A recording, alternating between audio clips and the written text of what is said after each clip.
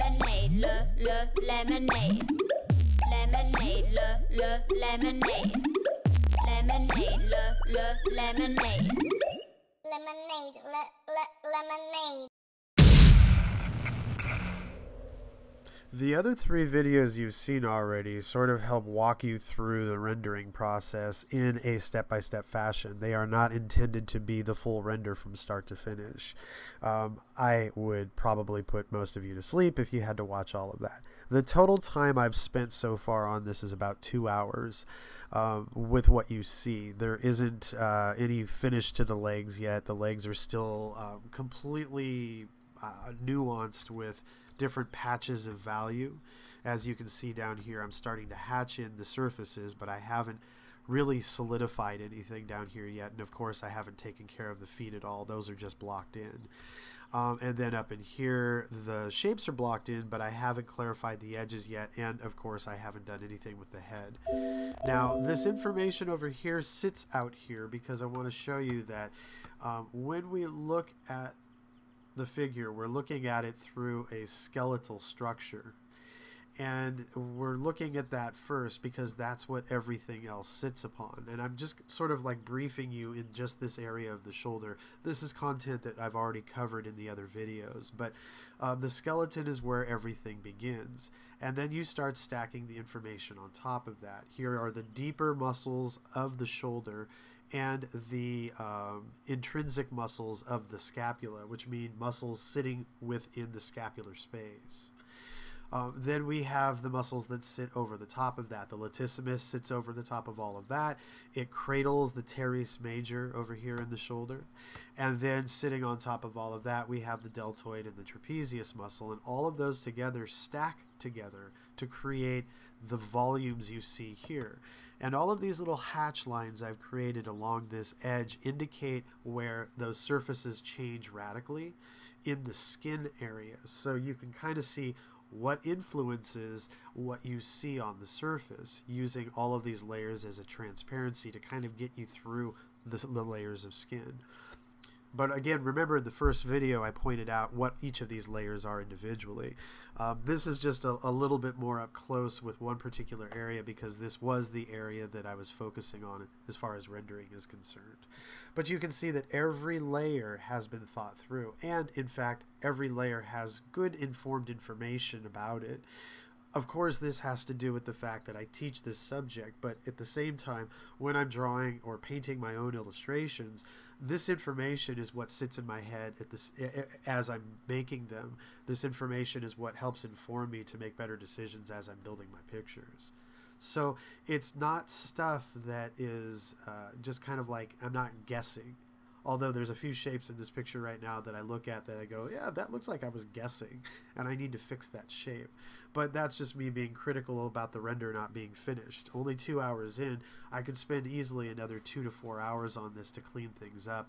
And I would expect that that's what all of you would do as well. Spend time building rendered pictures as you're learning how to make things. Spend time breaking pictures down into all these subsequent layers, and learn what each layer stands for and how to get there practically so that you can dissect it well enough to make it better in your picture, whatever that picture might be. Now, some of the things that I did not get involved with here, I did not talk about core shadows, or I did not get too caught up in explaining the nuances in the shadow patterns, other than I'll say this. Everything, again, is triangulated. Oh, triangulation. My bad. I need to go back and explain that really quickly. All shadow patterns on the figure, when you get to this point of a higher level of render, are not parallel to edges, and they are not mirroring any other edge anywhere in the body. Every point of the body is a new tension point where a muscle begins in some way, shape, or form, an origin point, and or it is also a place for insertion where the muscle finishes. And these muscles start off narrow, get wider, and then end up narrow again. It's kind of the way all the muscles work on the body. And because of that, the tension points of the muscles are much narrower or smaller than the flank of the muscle, which is the bigger portion, the bigger meatier portion of the muscle. And that means everything goes from smaller to bigger in some way in a triangular fashion. And it's not that every one of these triangles are like right angle triangles or equidistant triangles or anything like that. They are just triangular in general. That's sort of how everything works on the body. It starts narrow and it works its way into a wider space. So when you're blocking in all of your shadow patterns, look for the tension points, which are the smallest spots, and then look at, with a kind of an open eye, the rest of what's happening beyond that tension point to see how those muscles expand and how they influence the skin to be more triangular in its patterning. And I don't mean when you squint down, you're going to be able to see this references like some kind of diamond where all the facets are perfectly triangulated. It's more about knowing that there's bigger volumes underneath that you have already solved. And now that you're putting the flesh over the top of that, the skin softens those edges between those shapes. And you have to find the correctness of their coming together through the skin, if you will. And that's looking at all of the subtleties now of the halftones, the light tones, the medium tones, the shadow patterns, the terminator, the coarse shadow, the reflected light, the occlusions, and any other little nuance that's in the figure that makes the figure feel like it does.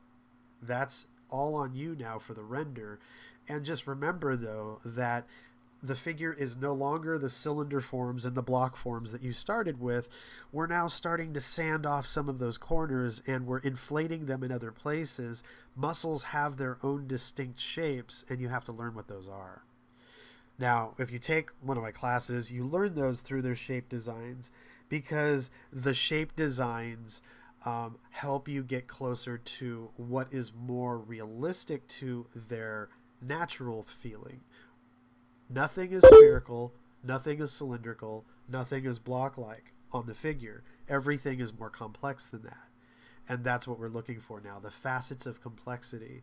And they all have a triangulation to them. So when you're shading, and you're shading all of this information together, you're looking at this stuff right here.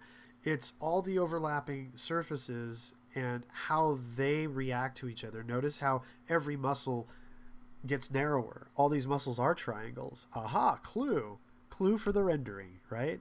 And that's what you have to think about. All right, so go ahead, watch all the videos. Don't speed through them. Everything has dialogue to it. There are words. You might want to pause every now and again to read all the words just to double check the information. Some of the information I don't go over completely. I just kind of briefly glance over it, but the written information is there. So again, use your pause and pause to read when you need to. But otherwise, watch all 4 videos because all 4 videos are compounded information that help you understand a little bit more about how rendering works. And this is just the figure. We'll get into this with other things as well, all the way up to illustrations. So just keep an eye out for the videos. They will keep coming through. Eventually, they will all be directed over to our website, revartacademy.com.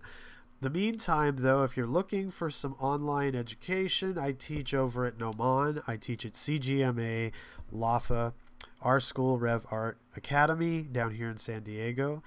And those all have online classes available. Our website will be updated soon to let you know what we have pretty soon. In the meantime, watch for the videos. Keep studying, enjoy your art, don't get frustrated. This stuff takes time, but remember to do it and do it a lot because art is something that is repetition based. It is not just something that you can read about and you know exactly what you're doing. Take care, everybody. See you soon. I've seen the future and it looks like lemonade. I've seen the future and